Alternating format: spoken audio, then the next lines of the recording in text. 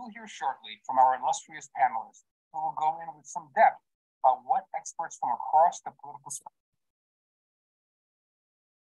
obligations would be an unmitigated disaster. A disaster for the American economy, a disaster for the world's financial system, and cruelly, a disaster for the basic well-being of our families. A default would cause retirement portfolios to plummet, interest rate heights to spike, home buying costs would skyrocket. Moody's Analytics estimated that a default of even a few weeks could cause the loss of almost 6 million American jobs and $12 trillion in household wealth. Suffice to say, a default would be completely unacceptable. It's more than just a ball in some political game. Failing to raise the debt ceiling would wreak financial devastation on the American people. The first 2 years of the Biden administration have been two of the strongest years of job growth in American history. That's because of the remarkably successful American Rescue Plan, the Bipartisan Infrastructure Law, the CHIPS Science Act, the Inflation Reduction Act, and so much more. Let's allow this legislation to keep delivering for American families. These policies are clearly making a meaningful difference. Republican proposals, in comparison, are so mean-spirited and dangerous that Kevin McCarthy's best shot at enacting them is to hold the debt ceiling hostage. There's no popular mandate or economic justification for their reckless plan. Instead of helping Americans in need, their plan would use paperwork requirements to deny access to SNAP, cut child care programs that allow parents to work, and attack the most vulnerable amongst us. As Leader Jeffries put it, McCarthy's plan is a ransom note written by extremists, not a serious budget. Plainly, a default means the government would fail its people. Let's explore all this and solutions to the crisis in more detail with our distinguished panel. Wendy Edelberg is the director of the Hamilton Project, a senior fellow in economic studies at the Brookings Institution and a principal at West Exec Advisors. She is the former chief economist at the Congressional Budget Office and previously directed the Financial Crisis Inquiry Commission, which investigated the causes of the 2008 recession. Dr. Edelberg also served at the President's Council of Economic Advisors during both the Bush and Obama administrations. Mark Zandi is chief economist at Moody's Analytics, where he oversees economic research. Dr. Zandi is the author of Paying the Price, Ending the Great Recession and Beginning a New American Century. His other book, Financial Shock, a 360-degree look at the subprime mortgage implosion and how to avoid the next financial crisis, was described by the New York Times as the clearest guide to that crisis. Ben Harris is the former Assistant Secretary for Economic Policy and Chief Economist at the Department of Treasury. In this role, he closely advised Secretary Yellen, leading the Biden administration's effort to cap the price of Russian oil and helping to develop the Build Back Better legislation. Prior to joining Treasury, Dr. Harris was a professor at Northwestern University's Kellogg School of Management and the chief economist to then Vice President Biden. He also previously advised the Biden campaign and was dubbed by the New York Times as the quiet architect of Biden's plan to rescue the economy. Today's discussion will be moderated by our very own inimitable Emily G., our Senior Vice President for Inclusive Growth here at CAP. Emily, take it away. Patrick, thank you so much for those remarks and for underscoring the gravity of the situation that we're in today. Good morning to our audience. Thank you for joining us today for this conversation with economists Wendy Edelberg, Mark Zandi, and Ben Harris. We're so happy to have you today. And for those of you watching, I want to remind you that closed captioning is available throughout this discussion. And you can also submit questions that we'll take at the end of the discussion using the Q&A feature. I, like the rest of the public, and those of you watching this, have a lot of questions about the default crisis and exactly what would happen if our nation were to literally stop paying its bills. And that's no wonder, because this is something that the United States has never intentionally done before. So it's no hyperbole to say that intentionally defaulting would be unprecedented, and the enormous economic damage that we could expect to follow, both for American families and the economy as a whole, is something that we haven't seen. So I want to start here with the basics. Secretary Yellen has said that the nation could hit the debt limit as had said the nation couldn't hit the debt limit all the way back in January. And more recently, she said that the Treasury Department could exhaust so-called extraordinary measures that are underway as early as June 1st. And absent congressional action, the US would no longer be able to borrow money to pay the bills that we normally are paying. So Ben, I want to turn to you first. Can you bring us up to date on where things stand today? Exactly how close to default are we? And can you also explain to us, what does the X date really mean? Sure, and thanks for having me, Emily. This is a great panel. I will say that if I had a question about the economic consequences of default, Wendy and Mark would probably be the first two people I would call. So really happy to be on a panel with them today. I also have to say, this panel shouldn't even have to happen in the first place. We've raised the debt ceiling almost 80 times since 1960. It has almost never turned into a political football. In large part because of the absurdity of doing so. I mean, the notion that Congress would approve spending and then refuse to pay for the spending that it has already authorized is just a little crazy. I mean, you don't have to be a financial economist to know how absurd that is. And particularly given the high costs, it's even more absurd. But yet here we are today, and it looks like we're going to again go down to the wire, which is incredibly problematic for the US economy. So what is the X date? So just to give sort of like the 101 here, the debt ceiling dictates the aggregate amount of outstanding debt the US can maintain. When we reach that limit, typically Congress does one of two things. It either puts in place a suspension period, where the debt ceiling is basically suspended until some date, or just raises the aggregate amount of debt that can be issued.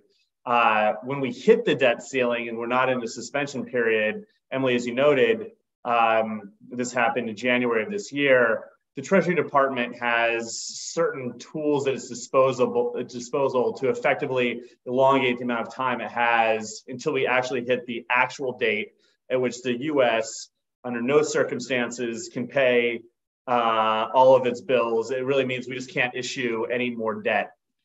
So when is the X date? So Secretary Yellen is now in the mode where she's basically issuing a letter a week, giving updates. In her latest letter dated May 15th, she said, with additional information now available, I'm writing to note that we still estimate that Treasury will likely no longer be able to satisfy all the government's obligations if Congress has not acted to raise or suspend the debt limit by early June and potentially as early as June 1.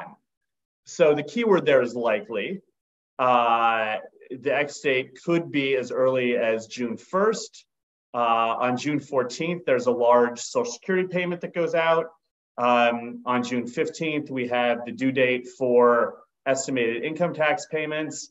And so I think that most of the people who are doing sort of the day-to-day assessment think that if we can get past that June 15th date, things look pretty good because we've got a lot of revenues coming in. On June 30th, I mentioned those extraordinary measures and basically the accounting maneuvers that the Treasury can play. There's a big $145 billion new extraordinary measure that pops up at the end of June. So that can get us well into July, if not towards the end of it. So the real X date at this point right now looks like it'll be either the first 2 weeks of June, and Secretary Yellen, who I've got to say is the most credible person I've ever met in my life, if she says it's likely the first 2 weeks in June, it's likely the first 2 weeks in June, but there is a chance that it could seep past that and be with us for the rest of the summer. There's also a chance that through congressional negotiations, I know we'll get into this in a moment, that Congress could decide to give itself some extra time in its negotiations with the administration and pass a short-term suspension that might take us later on in the summer or even towards the end of the fiscal year or later. So there's a ton of uncertainty over something with enormous consequences. And the combination of those two things is just awful for the US economy. So I know we'll get to that, but that's where we are as far as today. Thank you so much, Ben. Among the many unknowns is, what would the Treasury actually do day to day operating when the debt limit is binding? Wendy, you recently published a paper that answered that exact question. So I was curious if you could walk us through exactly how you answered that. Besides the Treasury, what happens to the federal workforce or Social Security recipients who are waiting for checks in the mail? Does the debt limit have an exception for essential things like national defense? And Wendy, you'll have to take yourself on. Yes, I see that. I should say I'm both a combination of very happy to be here and very sad to be here. I think like Ben, but it's an important question that you're asking. The effects of a debt ceiling crisis are unambiguously negative and could be quite severe for families and households and businesses and the health of the economy more broadly. It is widely assumed that Treasury would continue to make timely principal and interest payments on the debt. And to do that, they would likely need to cut non-interest payments by at least 35%. So what they would do is hold aside all of the non-interest payments due on a particular day, let's say on Tuesday's non-interest payments, and wait until they had enough revenues accumulated in the checking account. You should really think of it as a checking account. To be able to make all of Tuesday's non-interest payments all at once, so they didn't prioritize one non-interest payment over another.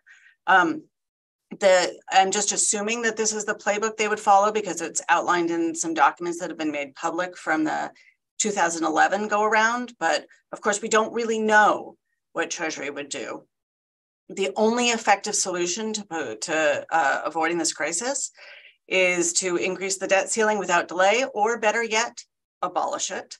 I mean, the short story here is that U.S. taxpayers owe people money because of legislation enacted in the past. We can talk about what kinds of recent legislation have pushed up federal borrowing needs, but in fact, some of this legislation was passed 90 years ago. We owe interest to those who have lent to the U.S.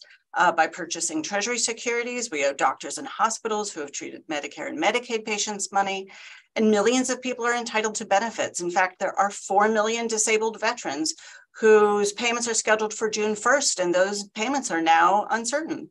And because the U.S. runs a deficit, Treasury needs to increase federal debt to meet its obligations.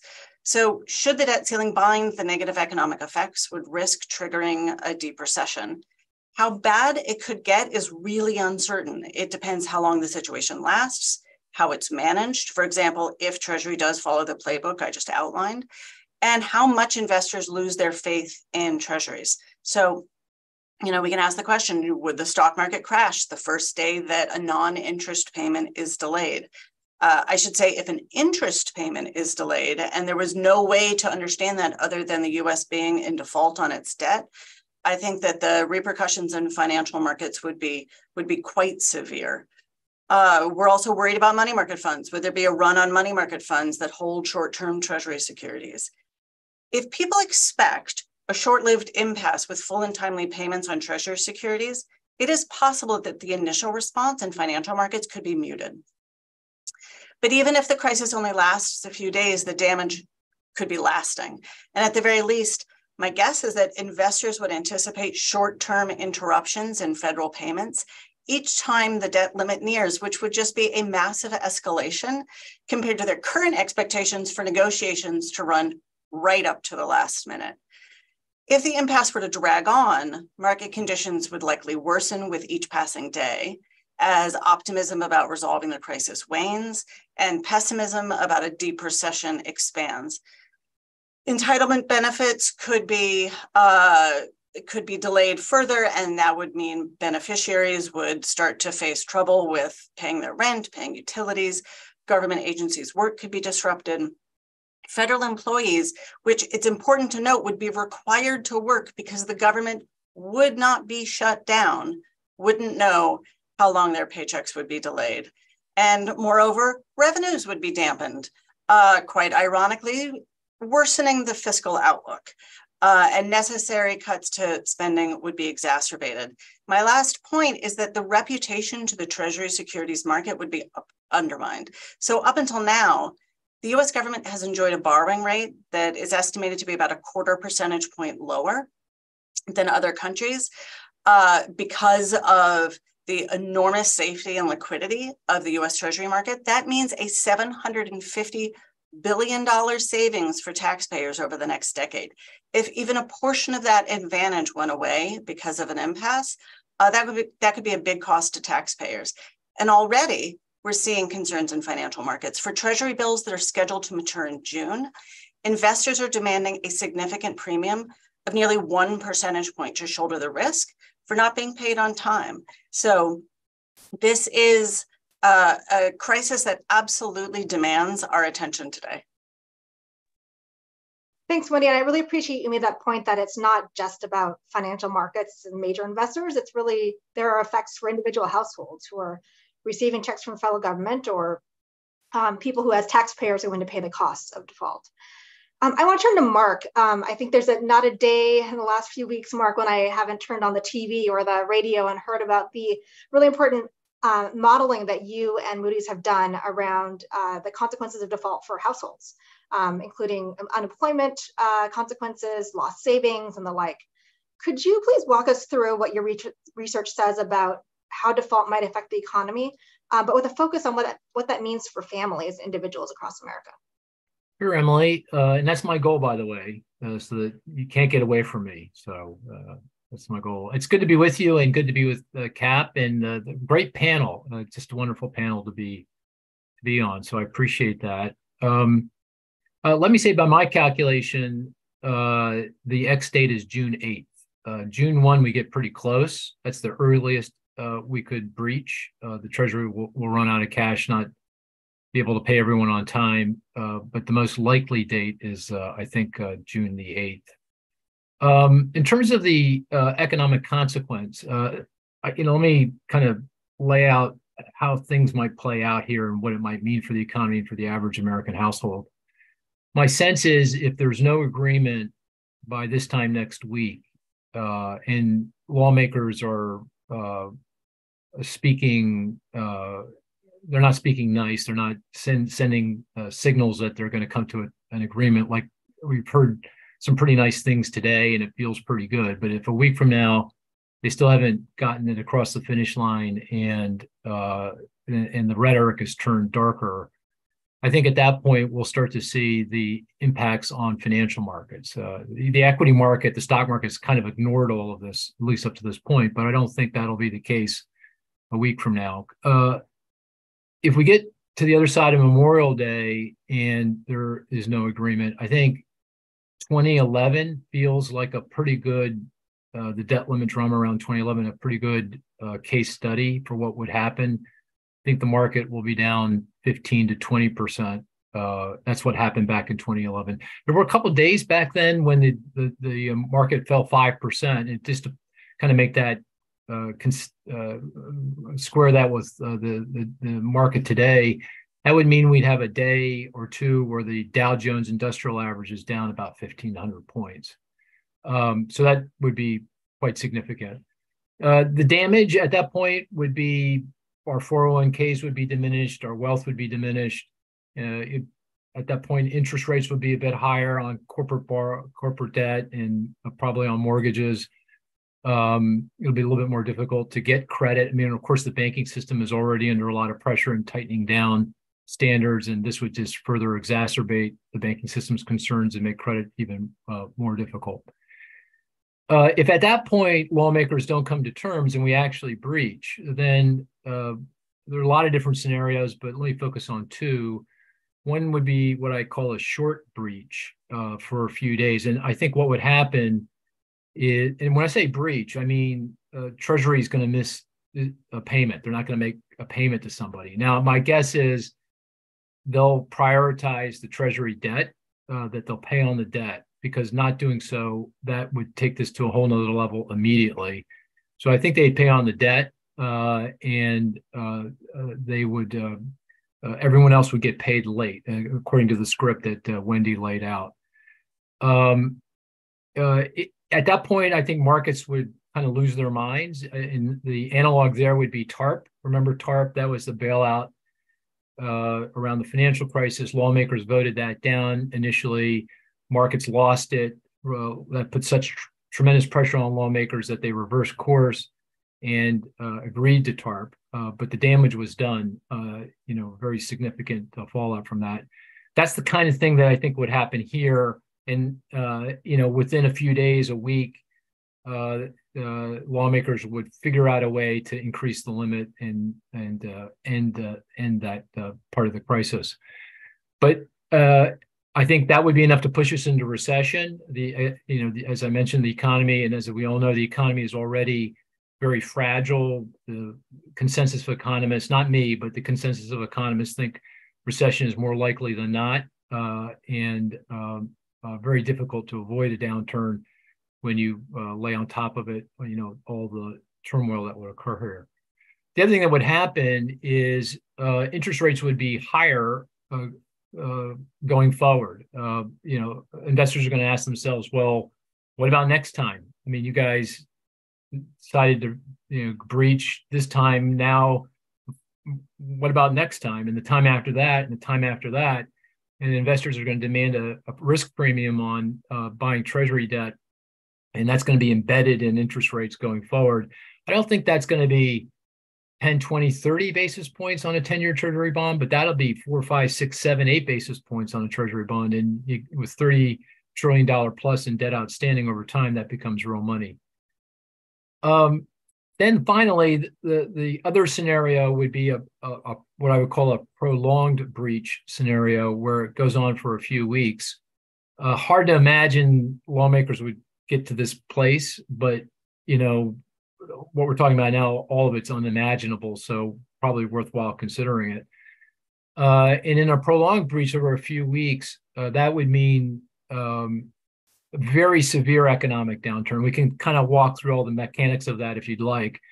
A lot of moving parts there. But the one thing I'd point out is once you go down that path, it puts such pressure on the financial system and the economy. Things break that we're not even anticipating. We can kind of anticipate the banking system's going to be retreating pretty quickly, but there's things in the shadow system, the non-bank part of the system, that is already fragile. Things will break and exacerbate, the economic downturn, and it'll be on par with. I think the analog there, the case study there, would be the financial crisis itself. We'd lose millions of jobs. Unemployment would get into the high single digits. It would be massive loss of wealth. It would be very serious. And of course, longer run, in that case, we would be talking about permanently higher interest rates. And here it would be tens of basis points higher, to Wendy's, a quarter 25 basis point estimate. And beyond that, it goes beyond the economics. It does erode our geopolitical status, our reserve currency status, which is, people don't understand how significant a deal that is. I mean, we benefit enormously from that, particularly in times of crisis when things go bad. Money comes flowing in, and that really cushions the blow for us. And of course, we would lose all of that if we went down this path. So, I think the odds of those breach scenarios are still pretty low, but they're non-zero, and something certainly to consider here in the debate. Thank you. Thank you, Mark. Ben, as the former Treasury official here in the room, I want to ask you a little bit to expand a little bit more on that outsized role that U.S. Treasury securities and the dollar play in the global economy. How might, for the long term, a default affect the global economy, trade, and are there foreign policy or national security effects that we should be worried about? Yeah, thanks for a great question. Before I get to it, let me I agree with everything that Wendy said. I want to also, though, reiterate something that she mentioned, which was the assumption right now in financial markets are that if we breach the X state, that you would see a prioritization, or you would see a firewall of payments on principal and interest, the way she described, where there was no intraday prioritization. You wait till you have enough money to pay all the non-P&I bills, and then you pay them. But that's just an assumption. And a lot of times financial markets, when I speak to people in financial markets, they'll point to this 2013 transcript where that was 2 administrations ago, and the Fed talking about what they thought Treasury would do. This is really a decision for the president, if and how he would want to prioritize. And so this is not locked in stone. Prioritization is not locked in stone. And if we get past the X state, there's going to be some really tough, difficult decisions that the president has to make. But just to say, this is not 100% prioritization, firewalling, and P&I is not 100% in terms of an outcome. But back to your great question about global markets. I mean, as Mark said, the United States has benefited enormously from our position as the global reserve currency. And this wouldn't erode overnight, but right now, U.S. currency makes up about 60% of the world's global reserve, with euro making up about 20% and China's RMB making up about 3%. So you could see over the next 5 or 10 years, perhaps quite soon, if markets lose faith in treasuries as a risk-free asset. And I think that's what's underappreciated so much about this current situation, is we could be in the middle of the beginning of markets no longer regarding treasuries as having no credit risk. And not only have we benefited that enormously in terms of the global reserve currency, but we've had much lower interest rates, as already been pointed out. This would be incredibly disruptive if the world begins to move away from that. The dollar would depreciate, and you could see the shakeup of global trading patterns pretty acutely. There's other things, so that's kind of unknown and uncertain.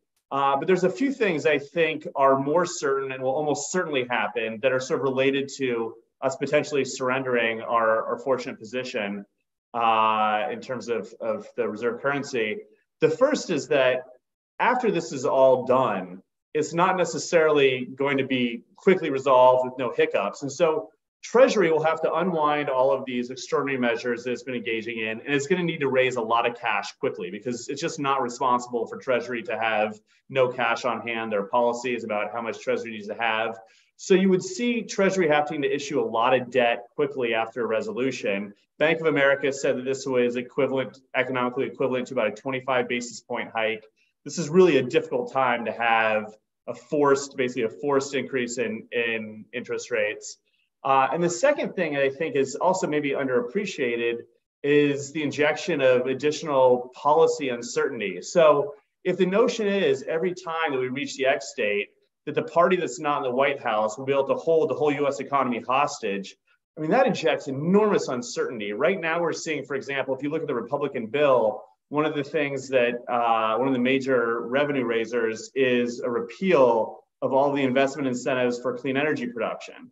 And a lot of businesses have undertaken investment already with the assumption that the IRA was permanently in law. And so if you're going around and every 18 months is dramatically changing the US tax code and ripping out incentives you already promised a business, I mean, there's a lot of reasons people like doing business in the United States, but one reason is we have the rule of law, it's dependable, and you get paid on your treasury securities. If we're surrendering that all overnight, I really worry about what that means about attractiveness of investing in our country. So some things are uncertain, but some things are known, and the scope of the uncertainty, again, is just terrifying. Thanks, Ben. It is indeed terrifying. I want to switch up with the next question, thinking about sort of the pure economic dynamics to thinking more of the political dynamics. And this is happening in the context of Washington. And I'm going to put this to Wendy. We have been through contentious debates around the debt limit before, notably during the Obama administration as well. Can you speak a little bit more about the implications for our systems of governing? If every time the nation nears a debt limit, the party that's not in control of the executive branch gets to hold the executive branch hostage, essentially, to achieve policy outcomes that would not be otherwise possible through a control of Congress. Well, I suppose the naive hope is that this episode serves as a wake-up call to policymakers that the next time one party holds, or when the political toxicity wanes, and or the next time one party is in control of both the House and the Senate and the presidency, they just abolish the debt ceiling. I think what's more worrying is that I think both parties right now may be thinking that if this crisis indeed comes to pass, which isn't to say that they want it to come to pass, but it may well be that both parties think that if the crisis comes to pass, the other side will be the one hurt politically. And my guess is that those sorts of political calculations will always be with us. And you know, the challenge here, just to piggyback a little bit on what Ben was talking about in terms of how financial markets will respond, is that, and how households and businesses will respond, is that even if Treasury makes principal and interest payments, that is not like people who are holding Treasury securities or thinking about investing in Treasury securities shrug and say, well, at least I'm whole, so it's all good for me. First of all, they will lose faith in just, you know, whether or not Congress can do just the most basic aspects of governing. Second of all, there is enormous legal uncertainty, whether in the ideas that I laid out about Treasury prioritizing principal and interest, it's not at all clear that they legally can. But it's also not clear that they're legally allowed to not make any of the payments. And in fact, already a lawsuit's been filed. And so even if, like on June 1st, Treasury makes the principal payment that I believe is due that day, but doesn't pay doesn't make the veterans payment, doesn't make the payment for Social Security, supplemental security income that's due. My guess is that there will be enormous uncertainty in lawsuits about, you know, created in the legal system about whether or not even that simple prioritization is legal. And so financial markets will be watching closely to see whether or not, I mean, once things get wrapped up into the Supreme Court, you know, all bets are off. Who knows how things are going to land? And so I couldn't agree more with what Ben was talking about in terms of how this creates an environment of just crazy uncertainty about policy lurching from place to place, and just, you know, how a firm or an international investor could plan in this environment is just beyond me. Thank you, Wendy. One of those lurches on the table would be for policy is the plan that Kevin McCarthy and some House Republicans had put forward. Mark, you had to analyze that and had looked at specifically the impact on jobs and growth over the next decade. Can you walk us through your findings on what that would mean for individuals and families and for the economy as a whole? Yeah, sure. Let me say, going back to this discussion around prioritization of Treasury debt, which I think is a very important point. One thing to recognize is if the Treasury debt is downgraded, then there will be widespread downgrades. So any entity that is backstopped by the federal government, explicitly or implicitly, will get downgraded. So that would be the Federal Home Loan Bank System, which, as we know, is critical to providing funding to the banking system currently. Fannie Mae, Freddie Mac, which is critical to the mortgage market and by extension, the housing market. Municipalities, every systemically important financial institution, you know, think JP Morgan Chase.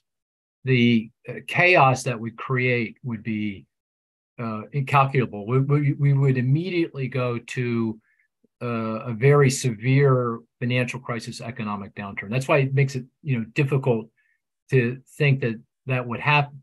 That's where Treasury would go. Now, having said that, to Wendy's point, you know, to some degree, it doesn't matter, because global investors are going to say to themselves, okay, I'm a Chinese investor in Treasury debt. I'm a Saudi investor in Treasury debt. How long is it going to be that I'm going to get paid ahead of the military or VA or, you know, even the electric bill for the federal building in Omaha, Nebraska? Does that make sense to anybody? Certainly politically. So that means you'd still see chaos, but it is important to recognize that the downgrades that would occur would be, you know, quite dramatic. Okay, with that as a point of interest, I turning to the Limit, Save, Grow Act. That's the name for the legislation that the House Republicans put forward here. I'm not a fan for lots of reasons, but you know, from a macroeconomic perspective, the biggest problem is it leads to very significant cuts to government spending. In the legislation, it's discretionary spending, but in all likelihood, it would be non-defense, non-VA discretionary spending. And it would begin in the fourth quarter of this year when the economy, again, is incredibly vulnerable. I mean, the consensus view of economists, again, not me, but the consensus view is that even without this debt limit drama, we're going into recession at the end of this year. So, we're just making sure that that's going to happen with this piece of legislation, if it was implemented as written into the legislation. The other thing to consider is it doesn't solve any long-term fiscal issues. I mean, at the end of the day, what we're here, the thinking is, well, we can use the debt limit drama to make some fundamental changes to put our long-term fiscal situation on a more sustainable basis. And by the way, it's not sustainable. We do need to make changes. We need more tax revenue. We need to address spending going forward to be able to put our fiscal house in order. But this mechanism of the debt limit drama is not helping in that regard. You can see it in the Limit, Save, Grow Act because all of the cutting is in discretionary spending, non-defense, non-VA discretionary spending. And that's definitely not where the problem is, right? Because if you look at that as a share of GDP, it's no higher today than it was 30, 40, maybe 50 years ago. And under current law, it's going to decline as a share of a percentage of GDP. And by the way, when I say percentage, we're going from 3% of GDP to 2% of GDP. And we're cutting things that, I think almost anyone who sat down and took a look at it would say, really, we're going to do that? We're going to cut education, transportation, housing, NASA, national parks, air traffic control. That doesn't make any sense whatsoever. So, and it doesn't solve any of our problems long term. So, the legislation is, I think, just the wrong way to approach our current both near-term macroeconomic issues and our longer-term fiscal issues. Thank you, Mark. We have a number of questions that have been coming in via the Q&A feature in the webinar, which I would love to get to. Right before that, I want to do one quick round of answers from you all on a question, which I have, which is, we know that the simplest way out of this, if Congress were willing to do it, would be a clean debt ceiling increase, right? Would just get us out of this problem. Absent that, we've heard a lot about other options that Congress might take the administration might take if Congress fails to act. One is the 14th Amendment, that I think Wendy brought up earlier, minting a platinum coin. There are others. So my question for you is, if you were advising President Biden or Secretary Yellen, what advice would you give them? And what are the trade-offs that you would weigh in making that decision? I would say don't use any of these workarounds. They are all a terrible idea. I'll let Ben go next. So until like 6 weeks ago, I was advising Secretary Yellen. I mean, the problem, to sort of build on Wendy's point, the problem with the platinum coin, the 14th Amendment, premium bonds, they really don't solve the full problem in that they still introduce enormous uncertainty into financial markets. I mean, if you're an investor and you're buying treasuries because you need a risk-free asset, are you really dying to go buy treasuries under a cloud of legal uncertainty? And I think the answer is obviously no. And I will say, just to, again, digress, it's really easy. This is such a complicated issue. It's easy to digress. One thing I think is underappreciated as a risk is the risk of a failed auction. And if we get a failed auction, it is just game over. And so we've actually come fairly close in the past. We came fairly close during the Great Financial Crisis to a failed auction. And this is basically. And you have to explain what a failed auction is. What you mean? So every at a regular intervals, the U.S. Treasury needs to issue new debt, and a lot of times that's because debt has expired. So either they issued a 10-year bond or a 4-week bill, or for whatever reason it's expired, and they need to go ahead and pay off the investor, but then replace that. And so there's these Treasury auctions which are pulled off with enormous ease, very few ripples. But you're already starting to see stress in the auction for treasuries. And Wendy noted this early on. So for a 4-week bill, that was auctioned off in early May and would mature 4 weeks later, we already saw the highest rate that investors have ever demanded on that bill. And so you're already seeing stress in these markets. And so if it gets to the point where investors say, look, we just don't want to buy these things, and if you don't get bids for the whole amount that you are intending to get, and Treasury sets those amounts before it has the auction, it's my understanding that none of the debt will be issued. So if you don't get at least a full plate of bids for however much you're trying to auction, the auction doesn't go off.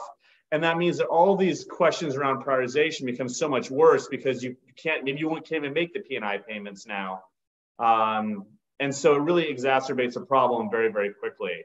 But as far as, I agree with Wendy. I think that the key thing right now is for policymakers to make the case to the American public that, look, we know we need to talk about debt and deficits. House Republicans had a $4.8 trillion plan, which makes some really, I think, short-sighted cuts, as Mark was laying out. But President Biden also has a plan to reduce the deficit by $3 trillion with a different approach. This is an important conversation to have, but just not under the threat of burning our entire economy down. That's just irresponsible. So I think Secretary Yellen and the president have done a great job of explaining why this is so problematic to the American people. We've been through this before, and almost every time Congress has raised the debt ceiling. So I don't know what the outcome will be, but I agree these workarounds are problematic for a ton of reasons. Hey, Emily, let me. I think there's a scenario where the workaround makes, and I agree very much with each of these ideas have lots of problems, some more than others. The platinum coin doesn't make any sense to me. I think that changes the DNA of the way the government operates in a way that who knows what that means. The premium bond, that's another idea. I won't go into it, but I don't think that scales to any significant degree. It doesn't solve the problem. 14th Amendment, I think there is a scenario where that may make sense, and that is if we breach, and it looks like for whatever reason lawmakers are not going to come together, then you got to make a decision. You have a Hobson's choice, a Sophie's choice. There's no good choice, but you're going to take the least bad choice. And in that case, you may decide 14th Amendment, I'm going to take my chances with that. And you are taking your chances with it because between the time when the president invokes it and the Supreme Court rules, and who knows how long that's going to take, there's going to be extreme uncertainty. We may get a busted auction, because are those bonds issued in that period full faith and credit? I'm not sure. I'm an investor. I'm not sure. So there's a lot of risk around that. But at the end of the day, if the president wins, we got rid of this crazy thing called the debt limit. And, I'm not a constitutional lawyer. I like playing one, but I'm not, and I've read both sides of this, and they're both convincing. But I'll just take the simplistic economist perspective. How can it be constitutional for the U.S. government not to pay its debts? How's that possible? So I think at the end of the day, the president would win that, but obviously a boatload of risk around that. And you would not go down that path unless you thought the alternative was an even darker path. But there's I think this is worth going into for a minute more. I can't see how the alternative is darker in the sense, in terms of, so Mark, you had laid out that there's a world in which there's a short-term impasse, and the reactions to that short-term impasse discipline lawmakers to come together and act. There's a world in which there's a long-term impasse, in which case, we're probably talking 100 years from now about how this is a pivot point of the trajectory of the U.S. economy and the global, in the global system. When we're talking about the short-term impact, the reason that there's a negative impact in the short term is, yes, is partly because of delays in non-interest payments and maybe even delays in interest payments. But it's really the short-term impact is negative because of the effects on confidence, because of the uncertainty it creates. It is it's all of those things about, you know, what does this mean for future policy? Those are all the things that create the short-term impact, the short-term effects.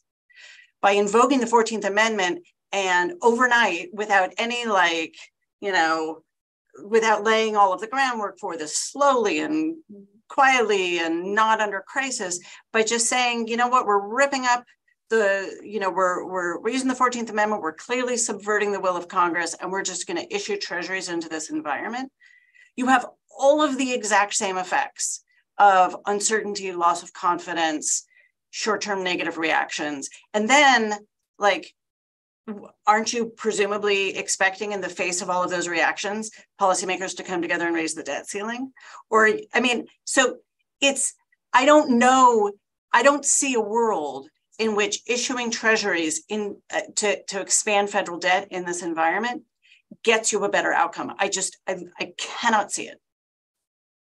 Sorry, I just had a lot of words there. No. I mean, way in the weeds. Right now we're so far out on the tail of the distribution. Now we're parsing the 0.005% out there on the tail. Hopefully. I don't know that we're so in the tail. I think there's a very decent chance that Treasury finds itself in the position where it misses a payment. Goodness. It seems like there's a lot of bad, difficult options on the table, absent a clean. Yeah, I mean, if you believe the credit default swap market, I haven't checked it for a few days. It's a thinly traded market, but a few days ago, it was at about a 4% chance of a default. And there's even lots of questions around who gets paid in the event of a default and how that would work. That's a default on P&I, right, Ben? I mean, I put that at a very small percentage. So CDS is about P&I. So whatever your probability is that there's a default meaning there's a missed payment, then you can either have a missed payment where their P&I can either be made or not, right? So the probability for a missed P&I has got to be smaller than what we're referring to as defaults by definition. But I guess, okay, so the point I want to make is around the 14th Amendment, where I think that there is, when people say the 14th Amendment, they kind of just say it sometimes, and I'm not even sure in my own head what that really means. Like, does that mean that we're going to go over the X state and then just continuing to issue debt? And I guess the benefit of that is that you don't have to make this terrible decision between paying bondholders and paying Social Security recipients. You could potentially just mechanically just go on issuing debt. There's going to be, you're right, Wendy, 100%. There's going to be enormous market turmoil around it. But potentially, as long as the markets are still buying the debt, you don't have to make that really tough decision. Now, markets may not buy it, and now you have to make even more difficult decisions, right? So, like, we get to this whole failed auction point, and there's a chance that invoking the 14th Amendment could lead to a higher probability of a failed auction. So, I think a really interesting way to sort of put Emily's question was, if you had to advise between invoking the 14th Amendment and accepting the bill that House Republicans passed, which was if those are your two choices, I mean, that bill will throw us into recession. I think one of the most salient costs of that bill that I've heard is around air traffic control, which Mark mentioned earlier. Whereas even if you didn't have all these sort of protections for veterans benefits and for defense, if you just took it on face value, that could mean an extra 2 hours at TSA every time you fly. I mean, that would crash the domestic airline industry. And we saw 200 air traffic control towers shut down. So, I mean, I really believe that whatever the probability of recession is, if you had to choose the Republican bill, the probability of recession skyrockets. And then you have all the problems that Wendy and others and Mark have talked about with invoking the 14th Amendment. I mean, this is truly a Sophie's choice. I don't know what you advise. I mean, there's such terrible options. Sorry, that's not a lot of insight, but I mean, my hope is that House Republicans find some reason here, that they realize that the bill that they have put forward is totally implausible. There's no way the administration can accept it. And when they're negotiating with Shalonda and Steve, that they acknowledge that it's a non-starter that will throw our country in recession and come with much more reasonable asks than the one they've initially presented. I know we got to move on. One quick comment. All I'm arguing is maintain optionality here, because we don't know what the scenarios are going to be like in the future. And I would not prima facie say, no, I'm not doing that, because who the heck knows what the world's going to look like in 3 weeks. So I keep going down the path legally and trying to figure that, what in fact, how would that work, and what are the odds of it working? So I hate to cut in just as things are getting really interesting. Would love to spend more time with a bunch of economists switching up the priors assumptions, and we could go on and on. But I do have some press questions I would love to throw to you three. The first one is from the Washington Post, from Jenny Whalen, who is wondering, what are the ways that a default would affect companies? How does that affect bankruptcies or layoffs or other business decisions? So commercial banks and financial institutions financial institutions broadly in the US hold about $4 trillion worth of Treasury securities. Commercial banks that actually have deposits, it's a little less than 2 trillion.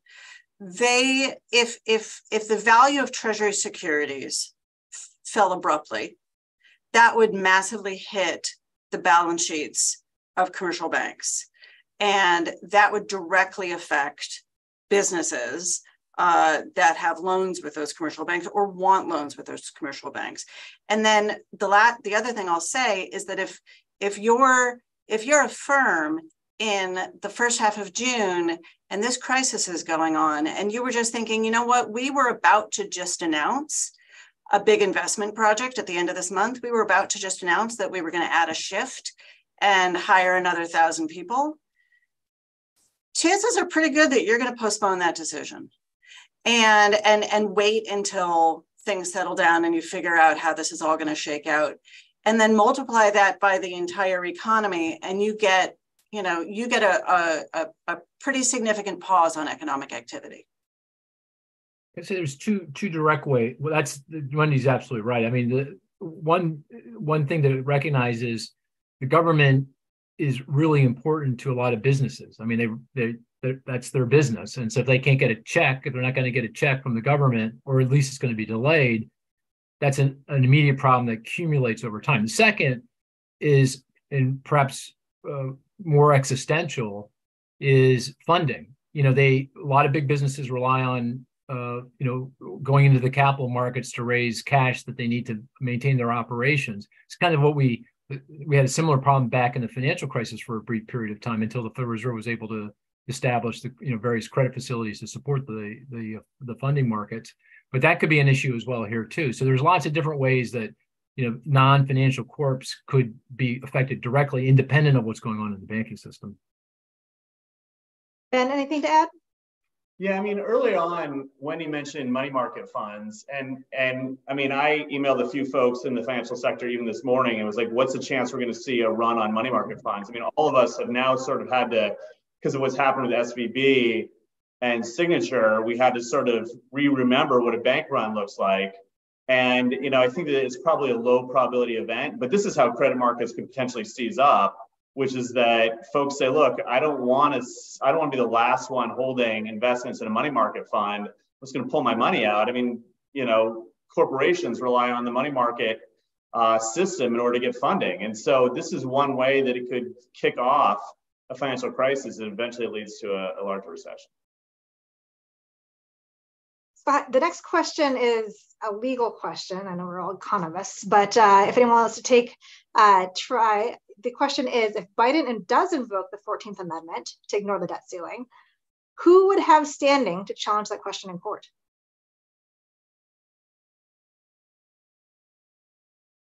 The short answer is I don't know, but I know that somebody must, because if Treasury were to go off and just run an auction and raise $100 million and throw a party for itself, that would be a problem. And so Congress really does have the power of the purse. So, there are laws that, well, maybe I should ask Ben. I think there are laws, right, that constrain what Treasury does. So I don't know how those laws get enforced, but there are laws. Yeah, I'm not sure who has standing. There are a lot of people who are thinking about this right now. It's a great question. Anytime I've tried to sort of dabble in legal expertise, I've regretted it. So I'll hold off right now. And I just know that it's a great question. I don't have an answer. Well, I don't know either, but I would say every Treasury bondholder in the world has standing, right? Because you just now potentially devalued their bond holdings, and they can say, well, what the heck's going on? And so you can't do that. So I would think, my guess is there would be plenty of investors with standing here. But I don't know the answer to that. That's just my intuition. And let's take one last question. We have a few minutes left, which is, since major businesses invest highly in campaigns of elected officials, why are those same businesses not publicly addressing this situation? Well, that's a great question. That's a great question. I'll give you two answers. One, because I've been perplexed by this myself. One is, I think I've seen this movie before. I know how it's going to end. I mean, I have many clients in the business community, and I give lots of talks, and I have this one talk coming up, and it's about what could go wrong. And I said, well, maybe we should talk about the debt limit. And the CEO wrote back and said, no, that's just political theater. We don't need to worry about that. So I think that's one reason. The second, I think businesses are nervous about getting caught up in the politicization here. I mean, they see what happened and what's going on in Florida and Disney, and I think that scares them. And probably appropriately so. And they're very nervous about getting caught up in all of that, unless there was a really, really, really good reason. And this isn't it, because again, this is a movie we've seen the ending to. Yeah, I mean, in 2021, when we got a fairly seamless resolution here, and I'd spent a lot of time working at Treasury trying to help foster that resolution. For me, I thought the turning point was when President Biden and Secretary Yellen went on TV with Jamie Dimon, Jane Fraser, the CEO of Raytheon, Joanne Jenkins, who's the CEO of ARP. And you had all these business leaders who basically made the case, this is really bad. What Republicans are doing is really bad for the US economy. That was enormously powerful, I thought. I thought it actually spoke volumes to the Senate, which feels like it's much more reasonable than the House. And in my view, that was the turning point in the 2021 resolution. And so, I think I agree with everything Mark said. It's a sad state of affairs when maybe business leaders are worried about retribution for speaking out against something that's so obvious. But business leaders really do have a case here. And it is not a question about whether or not we should address our fiscal deficits. Of course we should. We just shouldn't do it this way. And so my hope is that as things start to worsen, which I think they will over the next few weeks, we saw a 17-point decline in the stock market, 17% decline in the stock market in 2011. That starts to materialize again. My hope is that business leaders will feel like they have no choice but to speak out against this terrible situation. And Wendy, I'll let you have the last word if you'd like it. So nothing to add on businesses, but I hate to give up my prerogative for the last word. I'm now my mind's moving a mile a minute. You could say Mark and Ben are dead on. You could end it that way. I mean, in my own mind, I ping back and forth between, well, of course they're going to come to some agreement. Yeah. Of course they are. But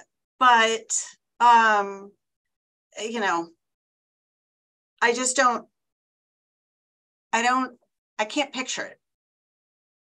Well, and the fact that I can't picture it worries me. Well, thank you, Wendy, Mark, and Ben, for sharing your insights in this time of tremendous uncertainty. We really appreciate your taking the time to join us, and hope you have a great rest of your day. And thank you to our audience for joining us for the conversation. It was our pleasure to be able to present this conversation to you today. Thank you. Thank you.